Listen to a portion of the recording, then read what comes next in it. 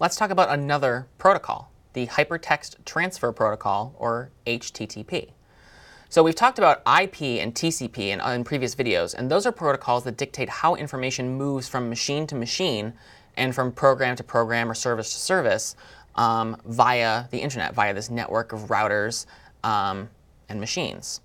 But that's usually not the entire picture, right? Usually when we send information, the program itself, when data is received, say for example an email via TCP port 25 or a web page request via port 80, there's usually a system of rules there to process what I've just received. And HTTP is an example of just such a protocol.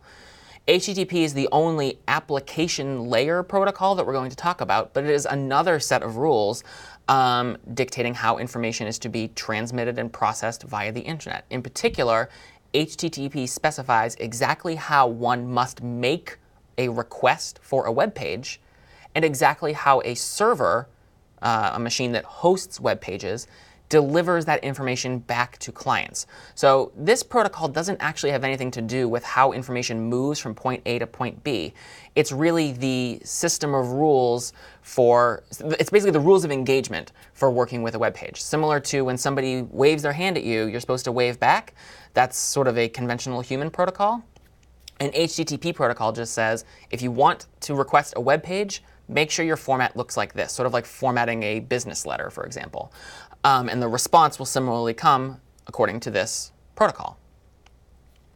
There are other application layer protocols that we're not going to talk about in videos, but these include things like the file transfer protocol, simple mail transfer protocol for sending emails, the data distribution service, remote desktop protocol, RDP, which is used if you want to remotely access your computer from another computer, XMPP, which is frequently known as Jabber or Chat. So this is the protocol for using chat services. And there are many, many, many others. So every time you're using a service, the service is expecting information to be received or requests to be received in a very particular format and is required to return information back in a very particular format as well. So let's go back to our illustration of us wanting to talk to the internet. So we're happy and we want to go to cats.com, right? So if we're just talking to cats.com, we might say something like, hey, can I see your homepage? And cats.com will probably respond, yeah, sure. Here you go. So that's a human sort of ask and answer. What does that look like in HTTP? Well, it actually kind of translates pretty cleanly to something like this. We might say get/HTTP/1.1 from host cats.com. So basically what I'm doing here is asking for the web page www.cats.com/. We usually omit the slash nowadays, but that would just mean cats.com's homepage. Oh, and by the way, I'm going to be using HTTP protocol or HTTP version 1.1 to communicate with you. That's sort of analogous to saying, like, by the way, I'm going to be speaking in French, or by the way, I'm going to be speaking in English. That's just the format of the protocol. There's also 1.0, which is not commonly used anymore. So I'm speaking HTTP 1.1, and I would like www.cats.com/. Please get that for me. And then there's other information too, the ... there, which is information about who you are. So cats.com would know where to send it. But these are the two sort of critical parts at the very beginning of an HTTP request. Just like when you start a letter, you say, dear blank. This is very similar in spirit to that. And if cats.com is going to say, oh, sure, here you go, they might respond like this. I'm also responding. I also speak HTTP 1.1. Your request is approved. It's 200 OK. What you're about to receive is HTML, and then ... some extra information. And at the very bottom of the request is actually the HTML, the markup language, the content of cats.com's homepage. So HTTP/1.1, I acknowledge your request was accepted via HTTP 1.1.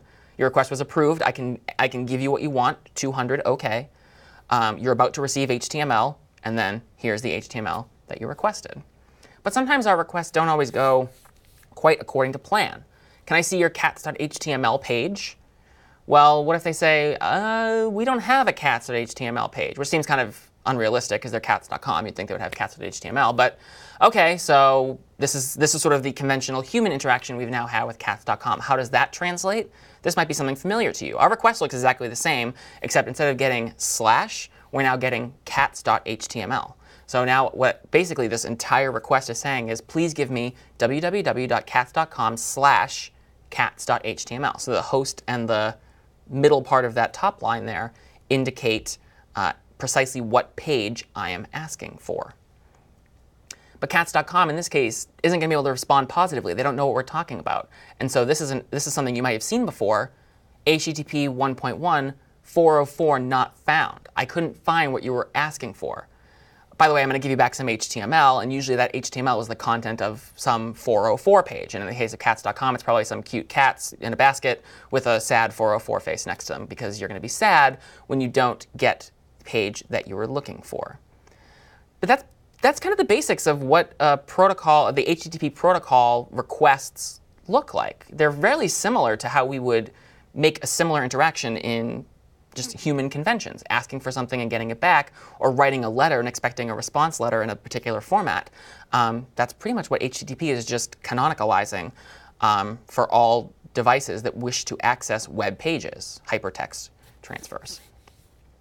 So a line of the form the method request target HTTP version, is called an HTTP request line. It's usually the first thing that is transmitted as part of an HTTP request, or if you're asking for HTTP. It's sort of like, as I said, saying dear blank at the top of your letter. They know that you're writing them a letter. So this is very similar to saying, I know that they're making an HTTP request, and this is the particular format they're asking for. HTTP version is probably always going to be HTTP/1.1. 1.0 also exists, but isn't really used anymore.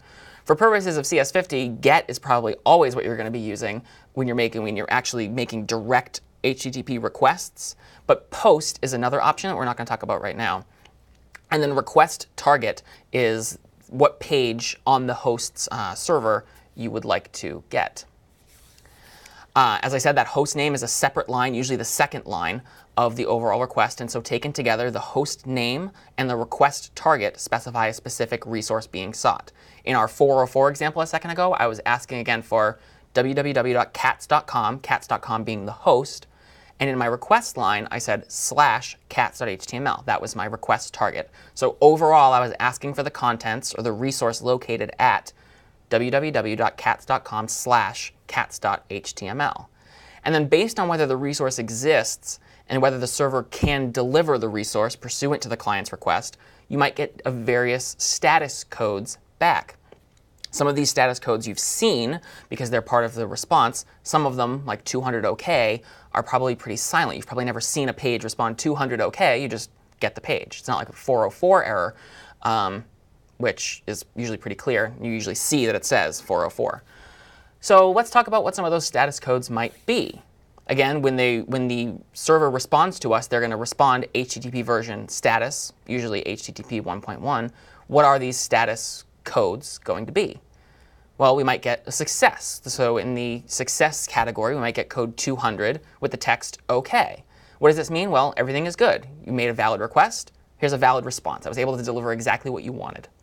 Sometimes you might get other things that you won't notice right away, but are somewhat failures. They're called redirections. There's two common ones here. 301, moved permanently.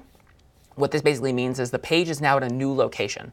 It will live there forever, and most browsers will automatically redirect you. So you'll never really see a 301 either, unless you're using a really out-of-date browser possibly, because the 301 response, as part of the ... of the 301 response, it also tells you where the new page is, and so most browsers will just redirect you there, assuming that you want to go there.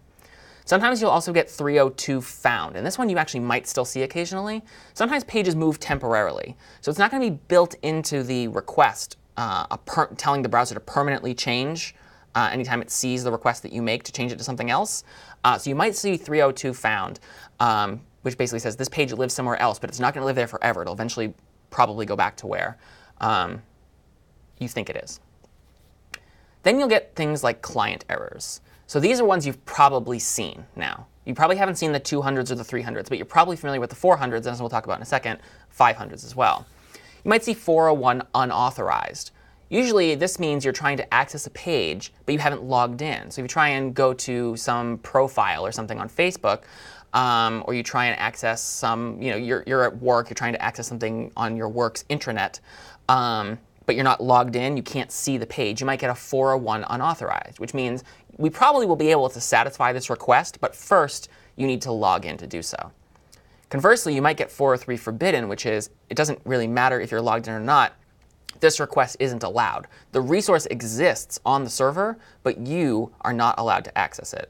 This is usually internal files that live on the server for various reasons, but are not intended to be accessed from the outside world. And so they are forbidden. They live there. I'm not saying I can't find it, but I'm saying I cannot give it to you. And it doesn't matter if you're logged in or not. And then, of course, the very common 404 not found.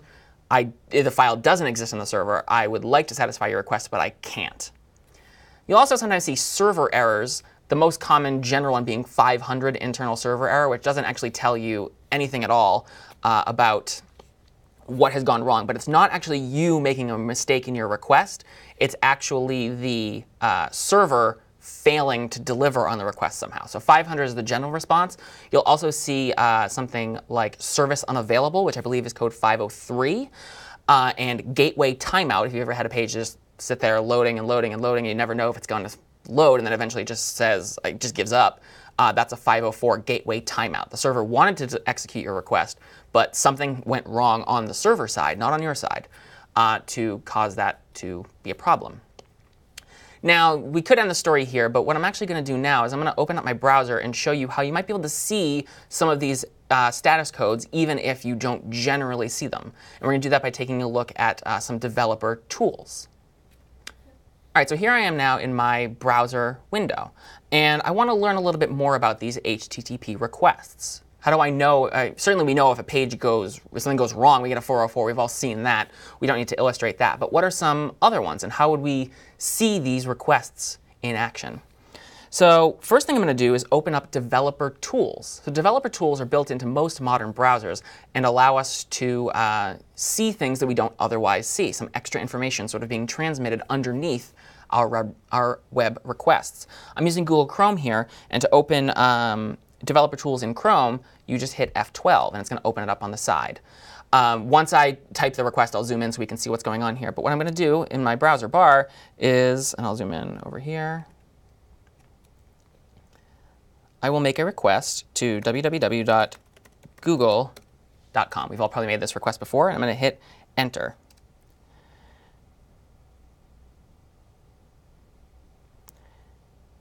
Now, over here in my developer tools, I've chosen the network tab. And you notice a lot of things here. Look at these, 200 OK, 200 OK, some of these status codes coming up. I know I'm getting a 302 found. I didn't realize I'd see that one. But basically notice that pretty much in terms of my Google request, I made a very simple request for Google's page. And in the process of delivering my request, Google has apparently made a lot of other requests on my behalf. But yeah, I've made a GET request for Google's page, and I'm getting a lot of 200 OKs. I'm not seeing 200 OK on my screen, but I'm getting a lot of requests that have been made.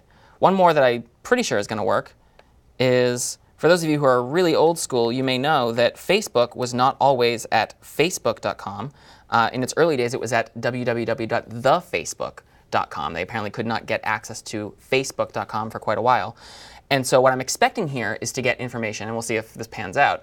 What I'm expecting here is to get information that Facebook has moved permanently from thefacebook.com to facebook.com. So I'm expecting somewhere near the top of my requests over in my developer tools to get a 301 notification that Facebook has moved permanently.